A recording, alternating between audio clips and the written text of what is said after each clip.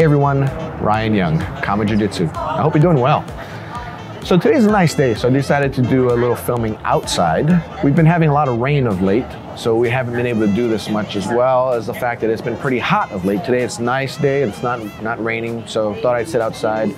Right by our studio is Edison Coffee. They make great coffee, and they let me film here every once in a while. So if you're ever in the area, or if you're in the area, go to Edison Coffee. What I was going to do is cover part 2 of what I had started earlier on the feedback loop, positive feedback loop, which I kind of framed more for you as an individual to take charge of your own training. So what I'm going to do is I'm going to show you something else that is related to it, but it's from the instructor's perspective, and it's called the Pygmalion effect. Now what that basically says is that an instructor can target his time and his effort and his attitudes selectively toward students and come out with different results. So I'll give you an example. Let's say you have a school that's got a competition team. They have maybe 10% of their membership likes to compete. So what the instructor will often do is he'll give a lot of his time and he'll save a lot of his energy for praise and all that for that 10%, that group that does the competitions. And as a result, those students become the best students.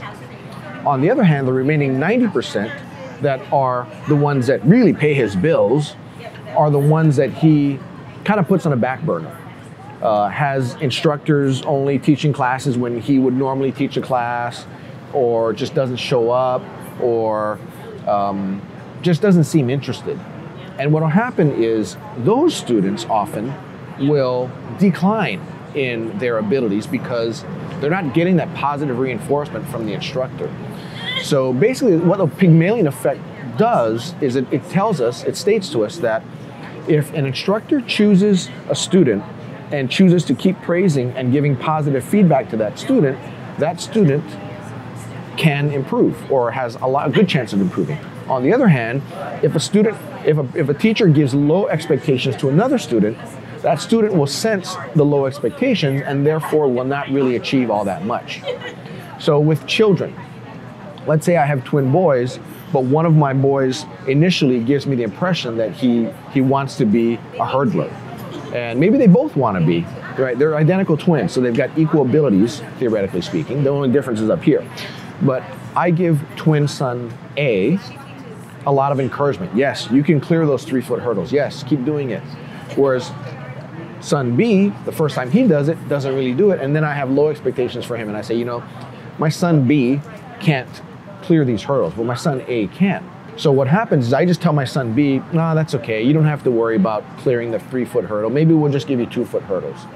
And my other son, he clears 3, and now let's increase it to 3.5.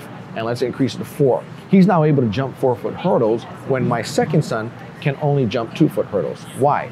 Because of the Pygmalion effect. I gave more encouragement to son A, and I give son B less encouragement. So what happens is by setting the bar low for my son named B, he ends up producing low results. Now that can also happen if you look at it on the grander scope of people as well. Government and society tends to do that kind of stuff with different groups of population as well. You know, without getting into segmenting them or identifying the segments, you have certain groups that are, oh, well, it's because you're this that you're going to do really well, or it's because you're that you're going to do really poorly. So what you do is for one group of people, you set the bar really high, and they continue to strive to hit that bar. And because they're striving, they're going to hit the bar eventually, and once they hit the bar, it continues on. On the other hand, another group where you set the bar low, they're not going to achieve much, and they never will. And what will happen is they'll end up saying, oh, you know, I'm no good at this. And, you know, and in a jiu-jitsu studio, you have a group that you never set the expectations high. That group is going to go, oh, yeah, I suck at jiu-jitsu. I'm no good. And, yeah, everybody always gets me in a choke. And everybody always takes my arm. And, you know, I try to not give him my arm, but he keeps taking it. On the other hand, the one who you set the high expectations for, you might berate them for letting their neck get caught. Why'd you let them catch your neck? Huh? Why aren't you defending? Why aren't you this? So then what happens is, you know, and I expect more from you. As a result, the one that I expect more from is going to be better. So if you're in a school and you sense that, just be aware of it and don't let it affect you in that way. Don't become victim to a low hurdle set for you. Set your hurdles high, but don't set them so high that you can never achieve them. Set them just above what you can achieve, right? If I know I can always hit this bar, going forward, whenever I come back to this situation, so let's say I'm trying to choke people out from mount. If I can choke a certain level of opponent all the time, then I know I can do it. So now set my expectation a little bit higher.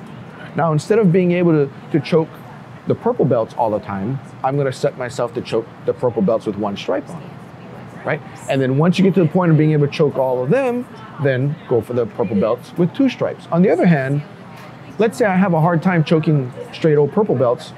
I have a hard time choking them from the mount. So then what am I gonna do? I'm gonna go, well, let me only focus on the blue belt 4 stripes. And oh man, I have one where I don't do well with them, so I'm gonna keep going lower and lower. And your instructor feeds it over to you, says, you know what, Ryan, maybe instead of trying to choke purple belts, you should just try to choke blue belts because you can't choke purple belts. So guess what? I'm never gonna be able to choke a purple belt, right? So be careful of that coming from your instructor. Now, I don't wanna say that it's intentional because it usually isn't.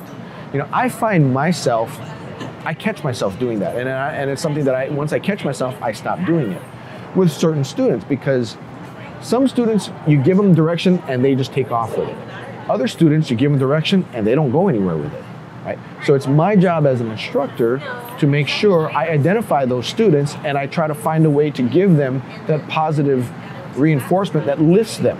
Or maybe I don't set the bar as high, but still higher than what they're doing. I don't lower the bar for them, right? I don't set it to where they cannot achieve it by striving a little bit. So if you're in a school and you see this type of thing where they're doing, you know, they're competition team and, you know, they have all these extra times with the competition team, or, you know, I heard one group call it medal chasers, right? If you're not in the medal chasers group, you often feel left out, right? Oh, I'm just in the non-medal chasers group. I'm in the low group. You know, I'm in the group that has low expectations. Then what's going to happen is you're going to have low expectations. So avoid letting that get to you, right? Sometimes it's a game that an instructor will do to motivate a student who is not a medal chaser to become a medal chaser. Take it that way instead. How can I get into that group?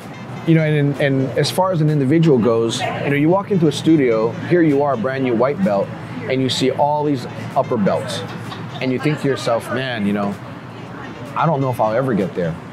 Believe it or not, you will.